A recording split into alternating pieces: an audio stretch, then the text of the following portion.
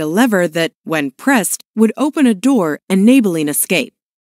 Thorndike then took the cats that had successfully escaped and repeated the experiment. His findings? Well, after being put in the box a few times, each cat learned the trick. Rather than scrambling around for a minute or more, the cats went straight for the lever. After 20 or 30 attempts, the average cat could escape in just 6 seconds. In other words, the process of getting out of the box had become habitual. Thorndike had discovered that behaviors that give satisfying consequences, in this case gaining freedom, tend to be repeated until they become automatic. Like cats in the 19th century, we also stumble across satisfying solutions to life's difficulties and predicaments, and thankfully, we now understand a little more about how habits work.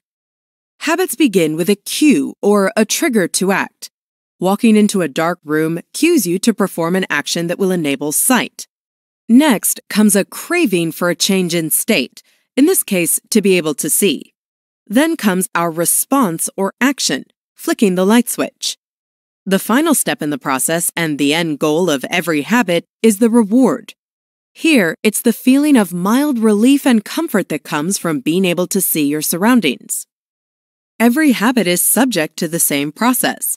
Do you habitually drink coffee every morning? Waking up is your cue, triggering a craving to feel alert. Your response is to drag yourself out of bed and make a cup of joe.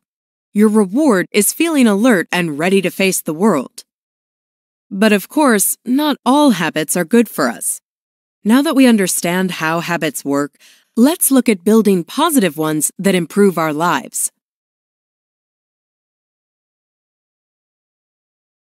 Blink number 3. Building new habits requires hard-to-miss cues and a plan of action. All of us have cues that trigger certain habits. The buzz of your phone, for example, is a cue to check your messages. And once you understand that certain stimuli can prompt habitual behavior, you can use this knowledge to change your habits. How? Well, one way is to change your surroundings and general environment to encourage better habits. Just take the work of Boston-based Dr. Anne Thorndike. She wanted to improve her patients' dietary habits without requiring them to make a conscious decision. How did she pull this off? She had the hospital cafeteria rearranged. Originally, the refrigerators next to the cash registers contained only soda. Thorndike introduced water, not only there, but at every other drink station. Over 3 months, soda sales dropped by 11%, while water sales shot up by 25%. People were making healthier choices just because the cue to drink water rather than soda was more prominent. So, simple changes to our environment can make a big difference. Want to practice guitar? Leave the instrument out in the center of the room. Trying to eat healthier snacks? Leave them out on the counter instead of in the salad drawer. Make your cues as obvious as possible, and you'll be more likely to respond to them. A second great way to strengthen cues is to use implementation intentions. Most of us tend to be too vague about our intentions. We say, "I'm going to eat better," and simply hope that we'll follow through. An implementation intention introduces a clear plan of action, setting out when and where you'll carry out the habit you'd like to cultivate. And research shows that it works. A study of voters in the United States found that the citizens who were asked the questions, "At what time will you vote and how will you get to the voting station?" were more likely to actually turn out than those who were just asked if they would vote. So don't just say, "I'll run more often." Say, "On Monday, Wednesday, and Friday, when the alarm goes off, the first thing I'll do is don my running gear and clock 2 miles. Then leave your running shoes out where you'll see them. You'll be giving yourself both a clear plan and an obvious cue, and it may surprise you how much easier this will make it to actually build a positive running habit. Blink number 4. Humans are motivated by the anticipation of reward, so making habits attractive will help you stick to them. In 1954, neuroscientists James Olds and Peter Milner ran an experiment to test the neurology of desire. Using electrodes, they blocked the release of the neurotransmitter dopamine in rats. To their surprise, the rats simply lost the will to live. They had no desire to eat, drink, reproduce, or do anything else. Mere days later, they all died of thirst.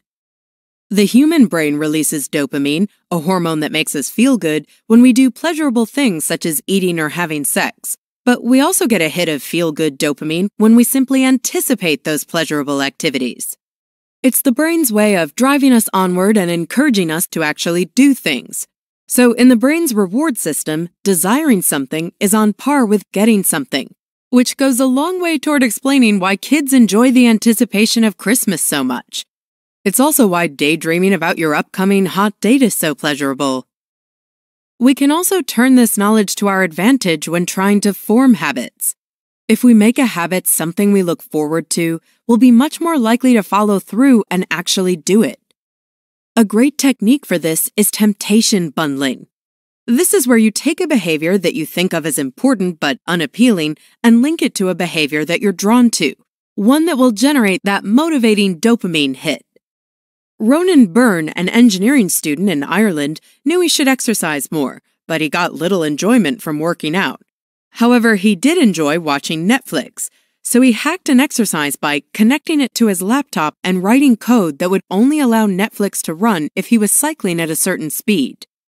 By linking exercise literally to a behavior that he was naturally drawn to, he transformed a distasteful activity into a pleasurable one. You don't need to be an engineer to apply this to your life. If you need to work out but you want to catch up on the latest A-list gossip, you can commit to only reading magazines while at the gym. If you want to watch sports but you need to make sales calls, promise yourself a half hour of ESPN after you talk to your 10th prospect. Soon enough, you may even find those unattractive tasks enjoyable, since you'll be anticipating a pleasing reward while carrying them out.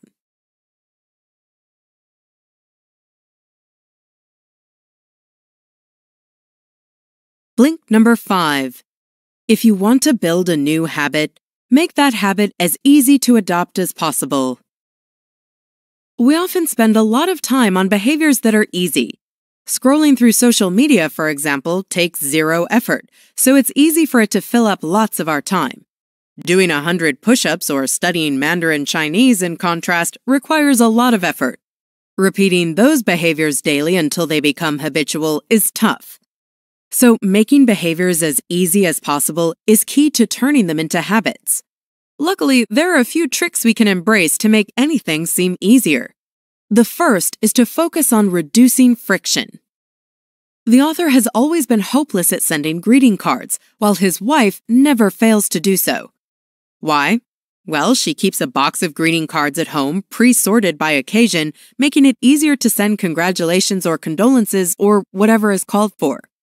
Since she doesn't have to go out and buy a card when someone gets married or has an accident, there's no friction involved in sending one. You can also use this approach to increase friction for bad habits. If you want to waste less time in front of the TV, unplug it and take the batteries out of the remote. Doing so will introduce enough friction to ensure you only watch when you really want to. The second trick for making a habit easier in the long term is the 2-minute rule, a way to make any new activity feel manageable. The principle is that any activity can be distilled into a habit that is doable within 2 minutes. Want to read more? Don't commit to reading 1 book every week. Instead, make a habit of reading 2 pages per night. Want to run a marathon? Commit to simply putting on your running gear every day after work. The 2-minute rule is a way to build easily achievable habits, and those can lead you on to greater things. Once you've pulled on your running shoes, you'll probably head out for a run. Once you've read 2 pages, you'll likely continue. The rule recognizes that simply getting started is the first and most important step toward doing something. Now, let's take a look at the final rule for using habits to improve your life.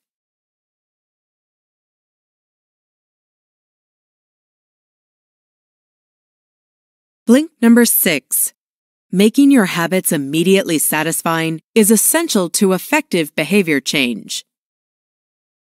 In the 1990s, public health researcher Stephen Luby, working in the neighborhood of Karachi, Pakistan, achieved a huge 52% reduction in diarrhea among the local children.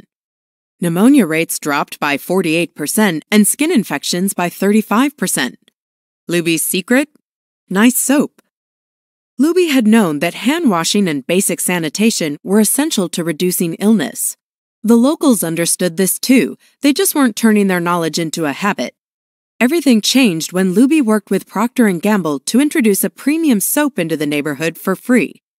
Overnight, hand washing became a satisfying experience. The new soap lathered easily and smelled delightful. Suddenly, everyone was washing their hands because it was now a pleasing activity.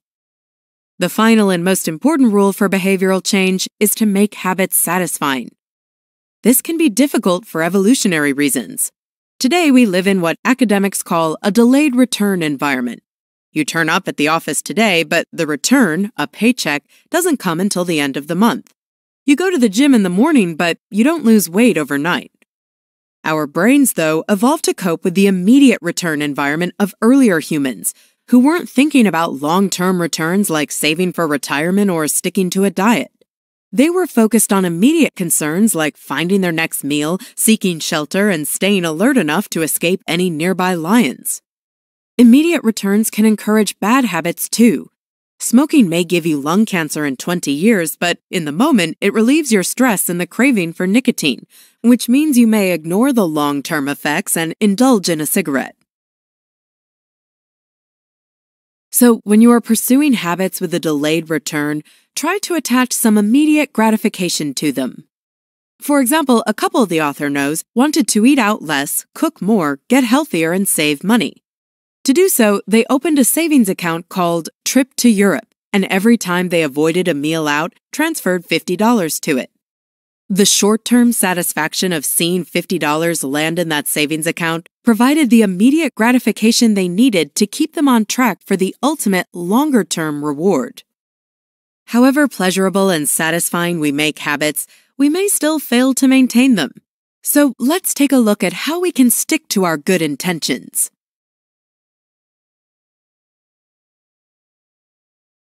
Blink number 7. Create a framework to keep your habits on track using trackers and contracts. Whether you're trying to write your journal or give up smoking, managing your own behaviors can be hard. Thankfully, there are a few simple measures that can help. Habit tracking is a simple but effective technique. Many people have kept a record of their habits. One of the most well-known is founding father Benjamin Franklin. From the age of 20, Franklin kept a notebook in which he recorded adherence to 13 personal virtues, which included aims like avoiding frivolous conversation and to always be doing something useful. He noted his success every night. You too can develop a habit tracker using a simple calendar or diary and crossing off every day that you stick with your chosen behaviors. You'll find it effective because habit tracking itself is an attractive and satisfying habit. The anticipation and action of crossing off each day will feel good and keep you motivated. A second technique is to develop a habit contract that imposes negative consequences if you fail to stay on track. Brian Harris, an entrepreneur from Nashville, took his habit contract very seriously. In a contract signed by him, his wife, and his personal trainer, he committed to get his weight down to 200 pounds.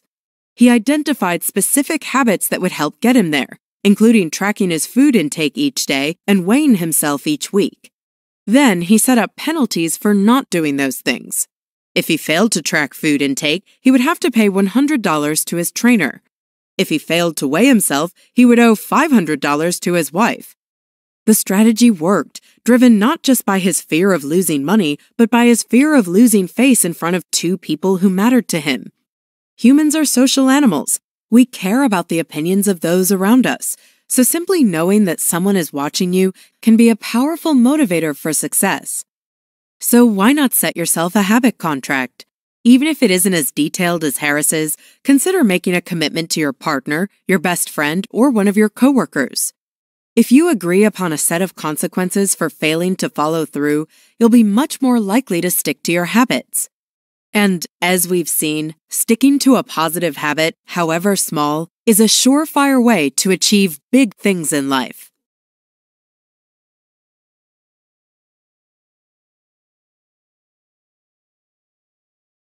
Thanks for listening to our Blinks to Atomic Habits by James Clear. The Blink's main takeaway is that a tiny change in your behavior will not transform your life overnight, but turn that behavior into a habit that you perform every day, and it absolutely can lead to big changes. Changing your life is not about making big breakthroughs or revolutionizing your entire life. Rather, it's about building a positive system of habits that, when combined, deliver remarkable results. Want some more actionable advice? Use habit stacking to introduce new behaviors. If you want to build a new habit, you could try stacking it on top of an existing habit. Let's say you want to start meditating, but you're struggling to find the time. Try thinking about those things you do effortlessly each day, like drinking coffee in the morning. Then just stack the new habit on top. Commit to meditating each morning when you finished your coffee, and build on the natural momentum that comes from a habit you already have. Tom Vanderbilt, Beginners: The Joy and Transformative Power of Lifelong Learning. Narrated by Thomas Florio and Amanda Marr. Each of us is born into the world with lots of potential, but very few skills. So it's only natural that the first years of our lives are dedicated to learning. We learn to walk, talk, and even eat. Then we spend more than a decade honing our talents in school. And then what? For many of us, the drive to pick up new skills wanes in adulthood. However, it doesn't have to be that way. Learning could be a journey that lasts a lifetime. Journalist Tom Vanderbilt made it a personal quest to reignite his long-lost love of always learning something new. These blinks draw on his experience. They mix insights from the fields of psychology and neuroscience to explore how people develop new skills later in life. Along the way, they demonstrate the benefits of always remaining a beginner.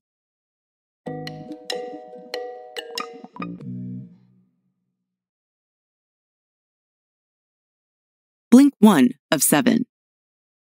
Tom Vanderbilt had a steady career as a journalist.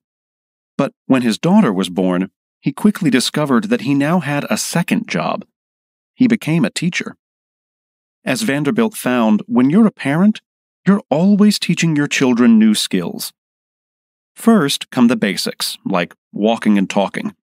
And as they grow, you move on to more complex tasks, like riding a bike, cooking, and navigating social situations. As Vanderbilt taught his daughter all these essential skills, he realized something about himself. He hadn't learned a new skill in years. So he decided to change that. He challenged himself to learn a few completely new things, including chess and surfing. Vanderbilt soon understood that being a beginner again came with lots of benefits. The key message here is, lifelong learning keeps your mind engaged, whatever your age. We never really stop learning. Even minor activities like reading the news or watching television give our brains new information. However, this form of learning merely gives us declarative knowledge. Facts, figures, even trivia. But not all knowledge is like that. There's another kind, one which the author calls procedural knowledge. It helps us actually do something, speak a language, play an instrument, or execute a technical skill. As we grow older, we tend to learn fewer and fewer procedural things.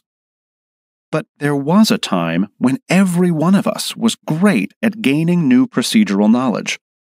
That time was childhood. Kids see the world with fresh eyes.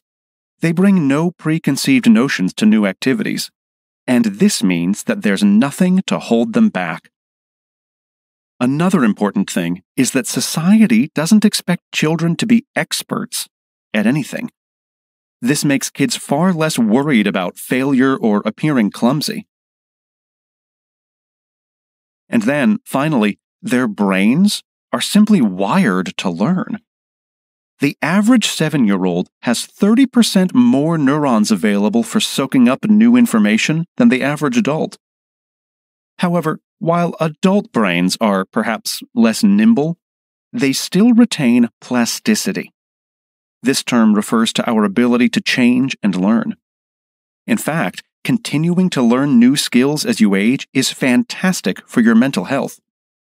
Studies have found that when older adults practice new skills, like painting or writing music, they also improve in general cognitive tests.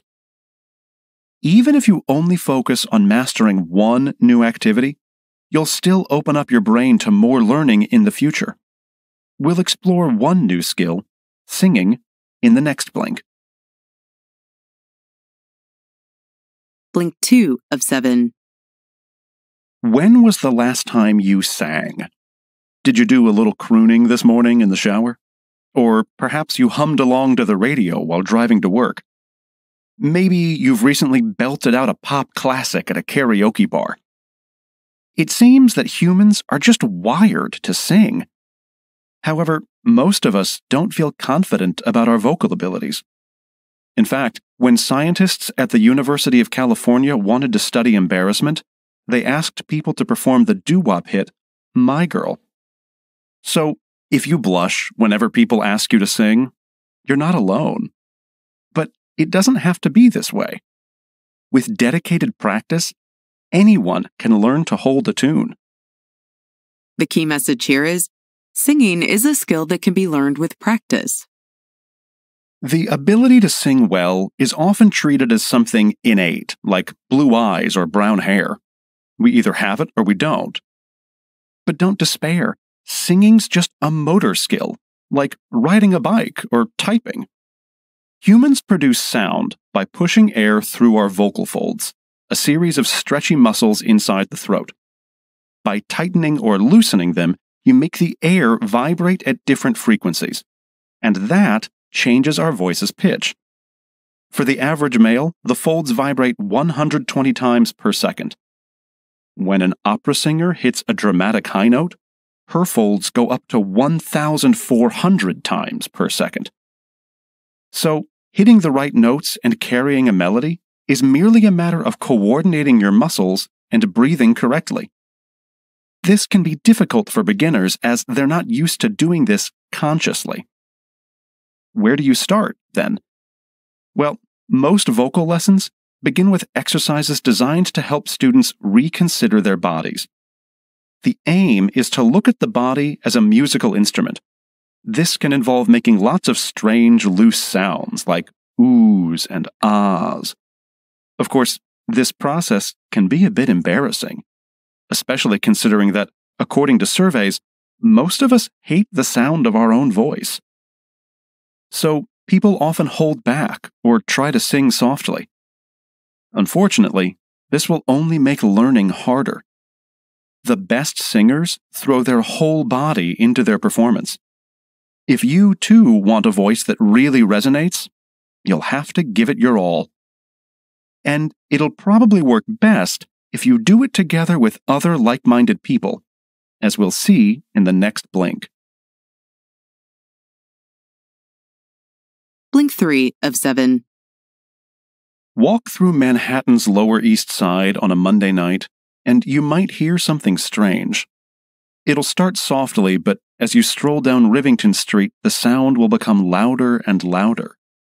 When you reach the Clemente Sotovelles Cultural and Educational Center, all will become clear. What you're hearing is 50 people belting out the 1995 Oasis classic, Wonderwall. Meet the Britpop Choir. They're an amiable pack of amateur vocalists, and they gather each week to sing songs that used to top the UK's charts. Together, they work through yesterday's hits from artists like Blur, Pulp, and David Bowie. While the choir's members have a variety of backgrounds and skill levels, their differences don't really matter. What actually counts is that they've all come together to sing in unison. The key message here is, developing new skills works best as a social practice. While it's possible to cultivate a new skill like singing all on your own, practicing in a social setting comes with many advantages. For one, participating in a group activity like singing in a choir taps into the innate human desire for social bonding. When people work together to harmonize and breathe in unison, their stress levels drop. And they also benefit from an increase in the production of oxytocin, a hormone connected to happiness. But the benefits don't end there. Practicing in front of others or in a group can also boost your performance. Humans learn best by observing others and getting feedback. Singing in a group allows you to do both at the same time. You hear the voices all around you, and you constantly coordinate your own tone and pitch with the rest of the choir. The increase in ability that comes from working in a group is called social facilitation, and it's not just limited to rehearsal rooms. The social psychologist Norman Triplett first observed it in the world of sports. He found that professional cyclists always achieved their best times when riding together with others. Singing in a choir is one of humanity's oldest and most popular group activities. So, if you want to sharpen your skills, you'd probably really benefit from joining a local club. Alternatively, you can get help from the internet. Apps like Smule allow amateur singers from around the world to practice together, wherever they are. Log on, and in a matter of minutes, you could be singing a duet with someone from Sweden or Indonesia. Don't worry if your voice isn't perfect at first. Learning isn't always a smooth process, as we'll find out in the next blink. Blink 4 of 7. Imagine yourself out at the beach, bobbing in the water just offshore. You've been taking surfing lessons all week, and now, after hours of practice, you're starting to feel more confident.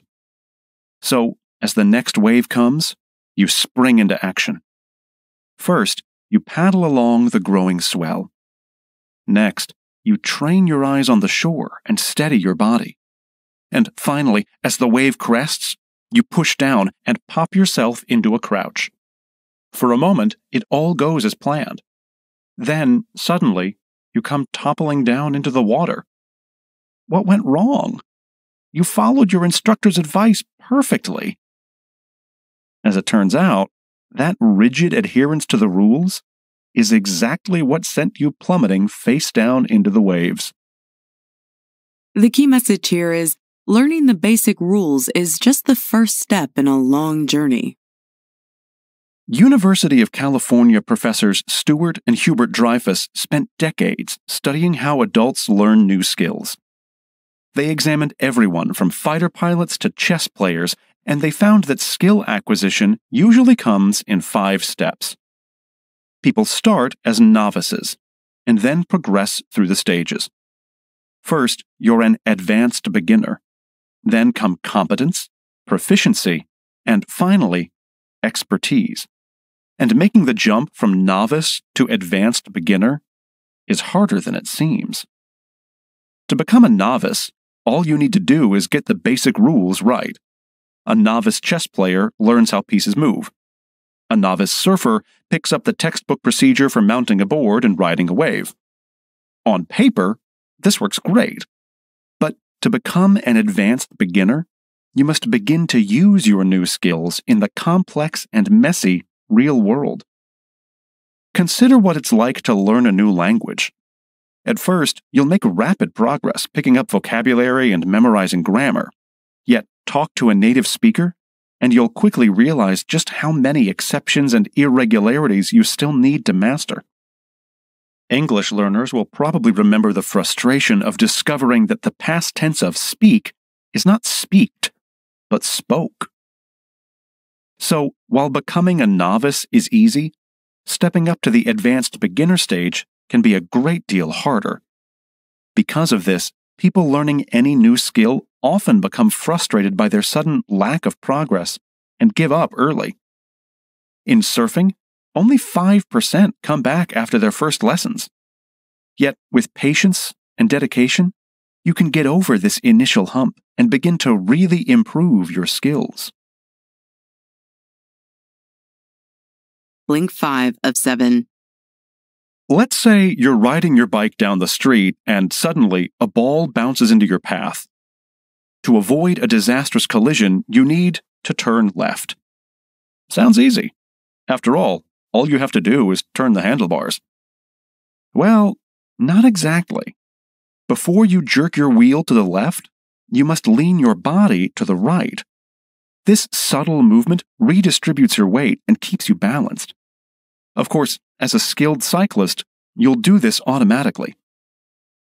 Unconscious actions like these are at the heart of any technical ability.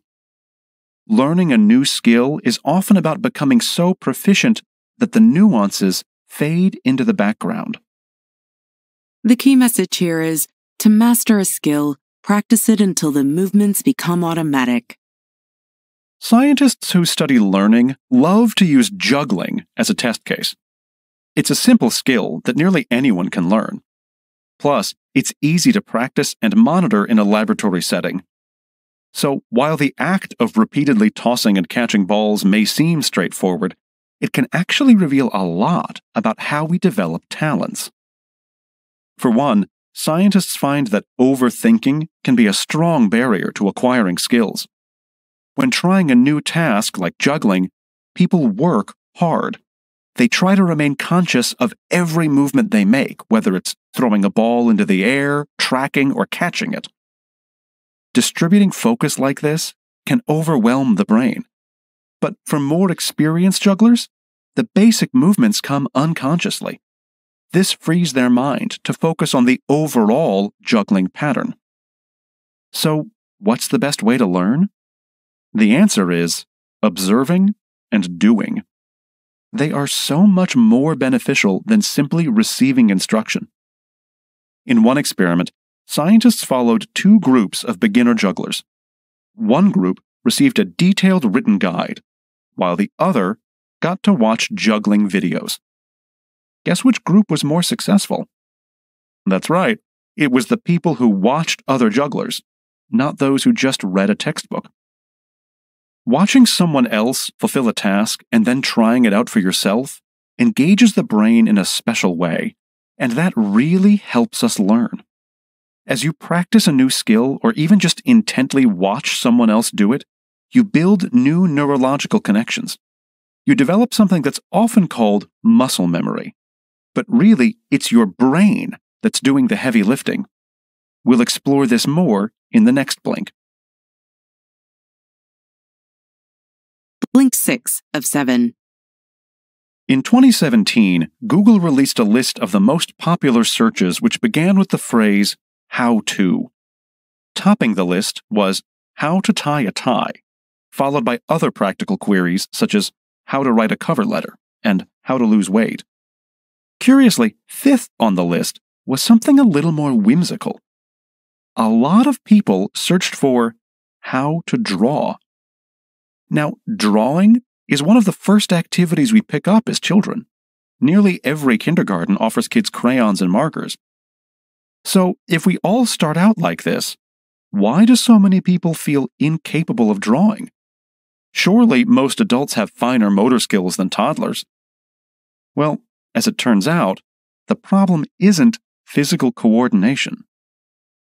The key message here is, learning to draw is all about learning how to see the world with fresh eyes.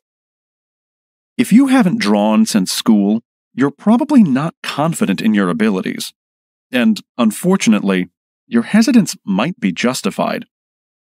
Attempt a self-portrait. You probably wouldn't be surprised if it came out all lopsided and disproportionate. Why is drawing a realistic face such a challenge? One issue is that we draw the world as we imagine it, not how it actually appears. A famous study illustrates how this works. In it, participants saw a simple picture of two circles connected by a line. Scientists then separated people into two groups and asked them to reproduce the drawing from memory. But there was one key difference. One group was told the picture depicted a dumbbell. The other group, a pair of glasses. In the end, each group's drawings were radically different. Their sketches resembled the object they were told about, rather than the original sketch. So, novices often draw their idea of a face, rather than how it actually looks. They overemphasize features to which the human brain pays more attention. Eyes, for example, appear much more prominent than other details. In fact, 95% of untrained artists will depict faces with oversized eyes near the top of the head. But if you look in the mirror, you'll see that your eyes are actually relatively small and placed near the center of your face. To overcome this perceptual bias, effective drawing lessons focus on making students draw what they actually observe. Instead of drawing whole things, students practice by rendering shapes and shadows. At first, these drawings appear very abstract, but as learners fill in the details, their work becomes much more accurate.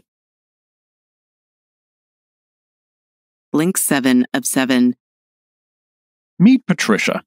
She's lived a rich life, which included a successful career working in French New Wave cinema. After retirement, she moved to the rustic mountain town of Chamonix to ski, play tennis, and relax. Then, at age 70, she wanted something more. She wanted to swim. Now, Patricia was a pack-a-day smoker who'd never swum before, but she was determined. Unable to find a local instructor, she watched tutorials on YouTube. Each night, she would pace her apartment practicing strokes. Each morning, she would head to the pool to test her progress. All that training paid off. After a year, Patricia took a trip to the Greek islands and did something she never thought possible. She swam a kilometer in the crisp waters of the Mediterranean. The key message here is, it's never too late to try something new. Patricia's approach to life is all about continually learning. Even at her age, she regularly challenges herself to try whatever interest strikes her fancy. After taking up swimming, she moved on to 2 new pursuits: playing pickleball and studying astronomy. Patricia's attitude can serve as a very powerful lesson. As we age, it's important to remain a beginner at something. Another example is David. Growing up, he had many interests. In college, he studied philosophy, architecture, and economics. Afterward, he indulged his love of nature and dabbled in being a park ranger. Finally, as an adult, he took an apprenticeship as a jewelry maker. For 3 years, he spent hours mastering the traditional crafting techniques and eventually became an expert. However, even as a certified expert at handcrafting jewelry, he didn't just coast on his success. The world of making had gone digital, so David jumped right in. He learned the art of computer-aided design and began to use complex drafting software like Rhino. These digital skills, combined with his aptitude for manual work, opened up a whole new field of creativity. Now, he's able to create things he couldn't have even imagined in the past. So, if you're feeling in a rut, remember that there's always something new to learn. Discover what opportunities exist near you. Check your local papers, go on Google, or simply ask your neighbor. You may find yourself trying a cooking class, learning to weld, or discovering the joy of birdwatching. You never know what you'll learn next. As the Greek philosopher Seneca once said, it takes a whole life to learn how to live.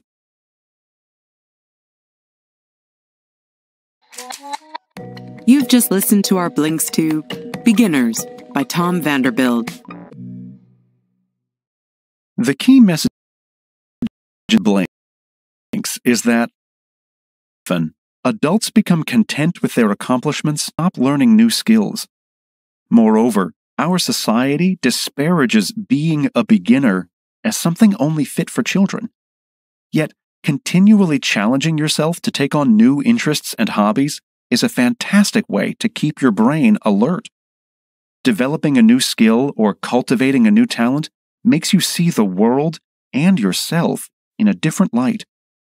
And this will keep you happy and engaged as you age. Want some more actionable advice? Learn something pointless. There's a lot of pressure to only spend time acquiring marketable skills like coding. However, There's a certain value in learning something just because it brings you joy. Never feel guilty if you spend time on a hobby, even if it's not professional. Learn to fly a kite, dance, or speak a new language. Why?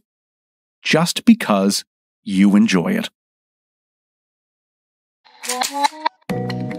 Mauro F. Guillen, 2030. How today's biggest trends will collide and reshape the future of everything. Narrated by Alex Vincent and Thomas Florio. What does the future hold? In these uncertain, turbulent times, it's a more pressing question than ever before. Arriving at a single certain answer is, of course, impossible, but we can make informed predictions, which is where these blinks come in. Extrapolating from a range of current trends, they offer a possible preview of the changes we can expect to see in the coming decade, and paint a picture of the kind of world we're likely to live in come 2030. So, what is life like in 2030? In a word, different. Over the next 10 years, rising temperatures will threaten our predominantly urban, coastal way of life. A low birth rate combined with higher life expectancy will make baby boomers into a powerhouse demographic. And some national economies will stagnate while others will unexpectedly thrive. To anticipate the challenges and embrace the opportunities the next decade will bring, you'll need to be informed about what the future holds.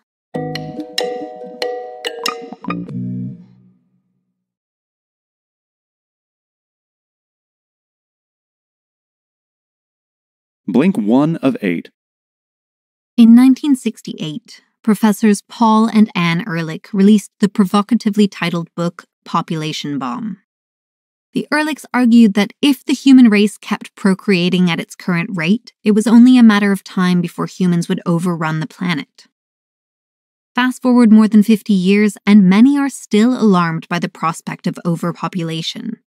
But rather than a baby boom, our biggest worry come 2030 might be a baby drought. The key message here is the decreasing birth rate will forever change human demographics. Since the 1970s, women in the US have had, on average, fewer than 2 children each. In other words, fewer than necessary to replace the current generation. What's wrong with that? A dwindling population might be good news for the planet's overtaxed resources, but our current economic system relies on the next generation to care for the elderly and foot the bill for pensions through their taxes. Now, all over the world, from Brazil to Japan, governments are questioning who exactly will support their aging populations in the coming decades. Why is the birth rate declining?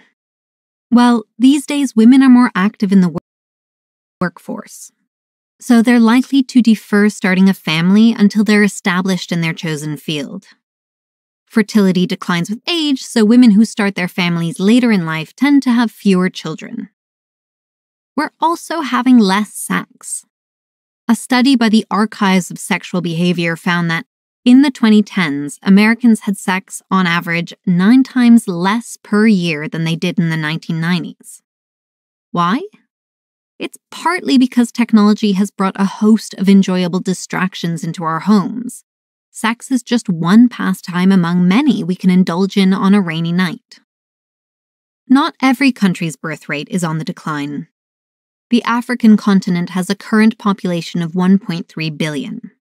That's projected to rise to 2 billion by 2038 and 3 billion by 2061, with the boom concentrated in the sub-Saharan region. The African baby boom will have 2 key flow-on effects. First, sub-Saharan Africa relies on imported food. As its population grows, the markets for feeding and developing agriculture in the region will grow too, potentially becoming a $1 trillion sector, according to the World Bank. Second, many Western nations will need to rethink their hardline stances on immigration. They may soon be dependent on immigrant workers from the global south to fund and care for their swelling ranks of retirees. Blink 2 of 8. The Netherlands, 1891. Frederick and Gerard Philips, a father and son team, co-found the electronics company Philips.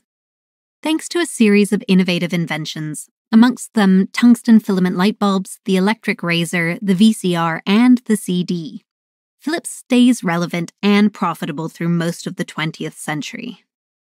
This changes in the 1990s, when Philips is suddenly undercut by cheaper Asian-manufactured electronics. In the 2000s, the ailing company flirts with bankruptcy. Philips might have folded entirely if Frans van Houten hadn't taken the helm in 2011. He shifted Philips' focus to healthcare technology like scanners and imagers. Thanks in part to the world's aging population, these products are now in high demand, and that demand will likely continue to grow. Here's the key message. Aging consumers will have more spending power than ever before. Van Houten saw in 2011 what many companies still haven't grasped, that the world's aging population, or gray market, represents an enormous financial opportunity for firms. Currently, people 60 years and older, that's baby boomers born between 1944 and 1964, and the silent generation born between 1925 and 1943, hold over half of the world's wealth. By 2030, there'll be another 400 million more people in the 60-plus age bracket worldwide. This cohort is predicted to retire later than its predecessors, meaning they'll accrue even more wealth. To maintain the economy and stay in business, corporations need to tap this spending power. Surprisingly, they seldom do. In fact, 96% of UK nationals over the age of 50 report feeling ignored by corporations and advertisements. To capitalize on this demographic shift, businesses need to speak to the 60-plus cohort in a targeted, aspirational way and tailor products and services to them. Unfortunately, they're not an easy market to court. Their age means they've likely seen it all when it comes to advertising. Anticipating their changing needs and preferences will pay off, though. There's a market, for example, for fashionable shoes that offer orthopedic support, and for stylish appliances modified to suit changing physical capabilities. A front-loading washing machine might be manageable for a user in his 70s, but impossible for that same user once he's in his 80s. The lesson is simple.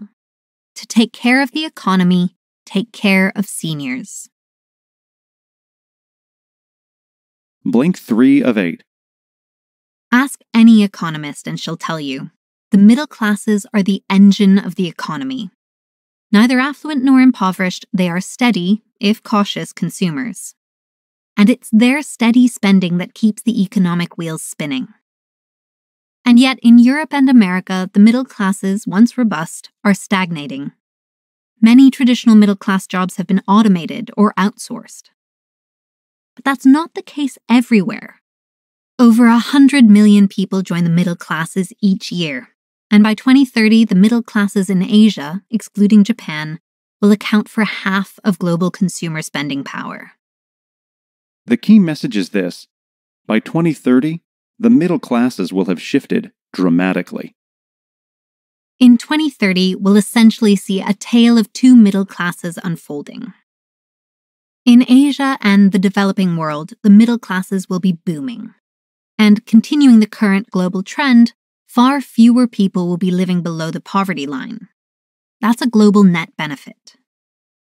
Meanwhile, companies based in the developing world like Chinese e-commerce site Alibaba or ride-sharing platform Didi will be poised to become global powerhouses. Unless US and European companies that want to crack those same markets can adjust to the culturally inflected preferences of this new middle class, however, their outlook is far bleaker. Walmart's entry into the developing world illustrates the dangers of an unthinking expansion into a new market. In South Korea, the supermarket chain sold bulk packaged items, apparently unaware of the Korean consumer's preference for purchasing in smaller quantities. In Brazil, where there are no ski slopes to be found, they sold skis.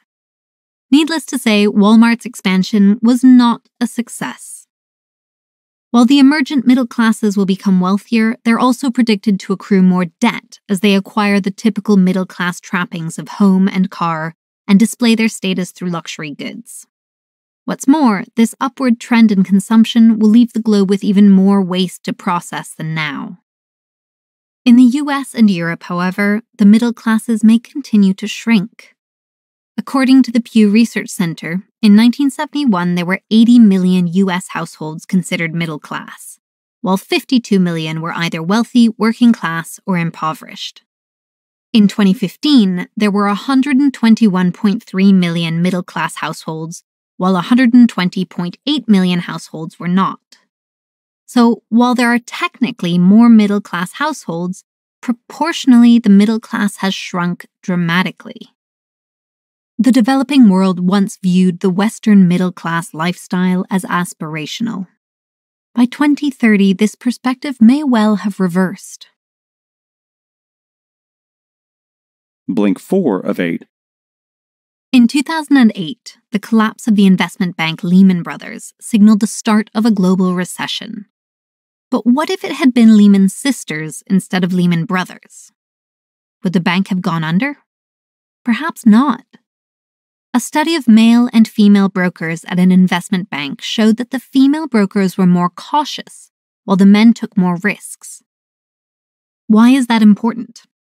Well, come 2030, women will hold more than half the world's wealth for the first time. And global spending habits will change as a result. Spending will likely increase in sectors such as education, healthcare, and insurance, where women have typically been bigger spenders than men. In investing, women will lead the trend for safer investments, like indexed stock funds. This is the key message. Women will hold the purse strings in 2030. So what brings about this shift in women's spending power? Currently, women are active in the workforce but still face significant obstacles to advancement and wealth. If a woman is also a primary caregiver, she can expect to lose a few years of work and lose out on the corresponding salary.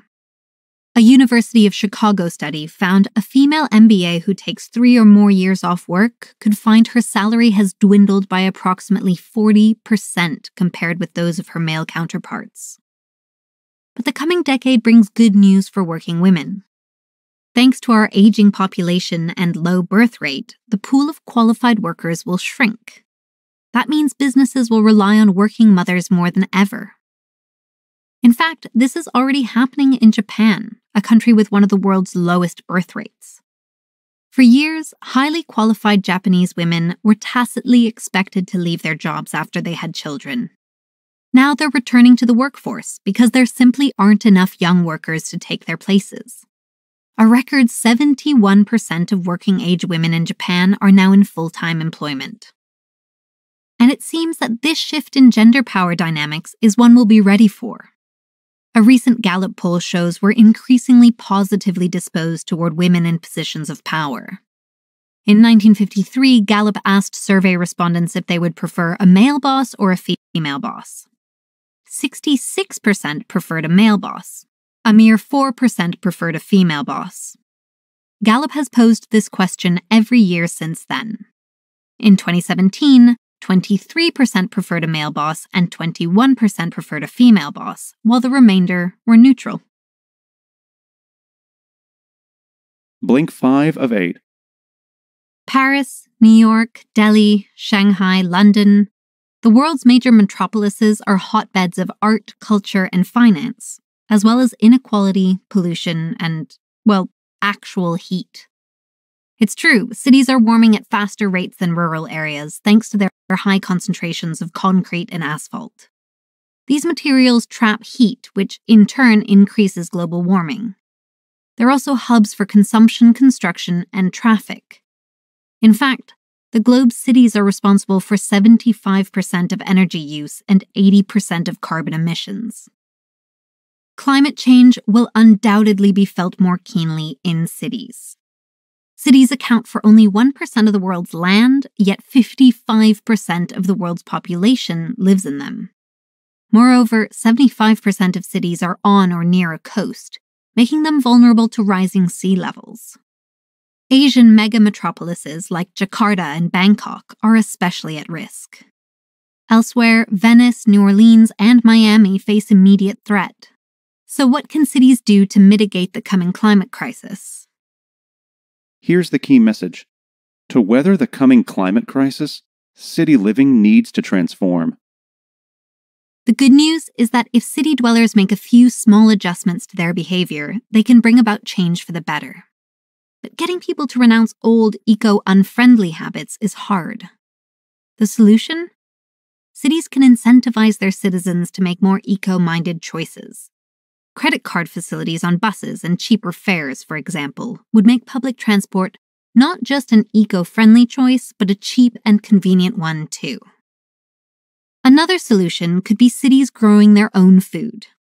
Urban agriculture can diminish the carbon footprint that comes from transporting food into urban centers and bolsters urban greenery, which in turn soaks up more carbon emissions.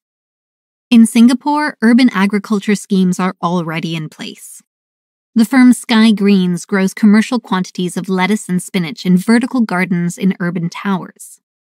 Thanks to clean tech, each tower has a negligible carbon footprint and costs approximately $3 per month to maintain. A bonus? In economically depressed cities, vertical gardening can make use of abandoned buildings and bring industry and jobs back into the city center. Despite the climate threat they pose, our urban centers continue to grow inexorably. By 2030, over 400 cities will have more than 1 million inhabitants. Over the next decade, cities must encourage behavioral change and embrace green initiatives like vertical gardening or face dire consequences. Blink 6 of 8. Remember the cartoon series The Jetsons? It was first released in 1962, but is set in the year 2062, where it followed the adventures of a futuristic family, the Jetsons. Father and husband George zipped off to work every day in a flying car, while his wife Jane delegated household chores to the robot housekeeper. By the year 2030, we might not be commuting in flying cars, but we can expect lots of exciting technological developments in the next 10 years. The key message is, prepare for rapid technological change in the coming decade. Unlike Jane Jetson, we may not have robot housekeepers, but robots and other similar modes of artificial intelligence are already in widespread use. In the US, bots have taken over the duties of 2 million workers. By 2030, manufacturers will employ more programmers than laborers. What do the next 10 years hold for AI tech? Well, robots will move into more cognitive fields. In 2030, law clerks and teachers may well have robot colleagues. Notably, so will surgeons. In fact, in 2016, a bot successfully performed surgery on a pig's small intestine. In the next decade, 3D printing will also come into its own. All kinds of things, from plastic parts to dental supplies, will be printed rather than manufactured. Coastal areas hit hard by global warming might use 3D printed seawalls to stave off rising tides and 3D printed artificial reefs to bolster fish populations. In China, some companies are already printing entire homes in an innovation that spells good news for disaster relief efforts. Of course, while many in the developed world look forward to the future, in other parts of the globe people's lives resemble the 19th century more than the 21st. In the developing world, where many houses have no access to sewers, they can have no indoor flushing toilets. Without toilets, people are dependent on pit latrines, which are a health and hygiene hazard. In fact, approximately 1.5 million children die every year due to contaminated water or inadequate sanitation. For these people, perhaps the most profound technological development won't be a new product, but a riff on an old one. The waterless toilet. This innovative toilet is already being manufactured by the startup firm Luwat. It captures waste in a biodegradable film, which is then sealed and collected. The waste is then used to generate electricity. This simple technological innovation may have the most profound impact of all on the world's population.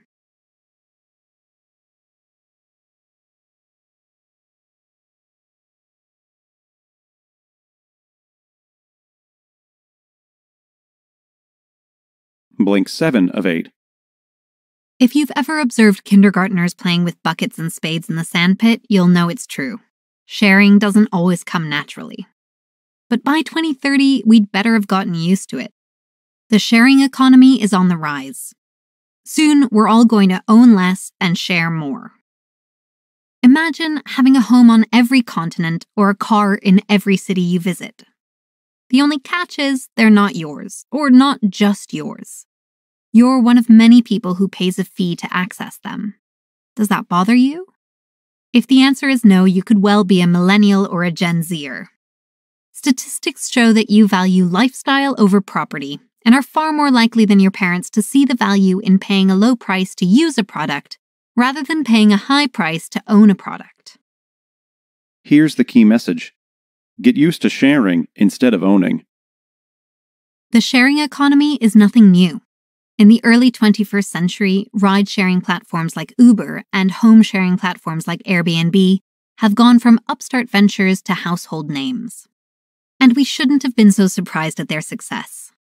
These early sharing platforms rode a market wave arising at the nexus of new mobile app technologies and a shift in consumer habits. By 2030, half our average spending will be on collaborative consumption, leveraging services that allow us to use a product, whether that's a song, a car, or even a workspace, without owning it.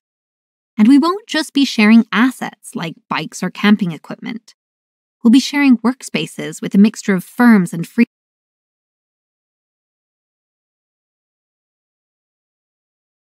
freelancers. We'll be paying each other's expenses via crowdfunding, and we'll be financing each other's home loans and college educations through peer-to-peer lending. In the process, we'll bypass institutions like banks and real estate agencies. It all sounds rather utopian, yes? Well, there may be some drawbacks. Sharing platforms are all about flexibility. That's great for their consumers, but might be bad for their employees. By employing flexible temp and freelance workers, companies like Uber avoid giving their workers critical benefits like paid time off, health insurance, or retirement plans. Despite these critical gaps for workers, the positive potential of sharing is huge. Sharing cuts down on possessions, and fewer possessions mean less overconsumption. Sharing might just help save the planet if we learn to do it well.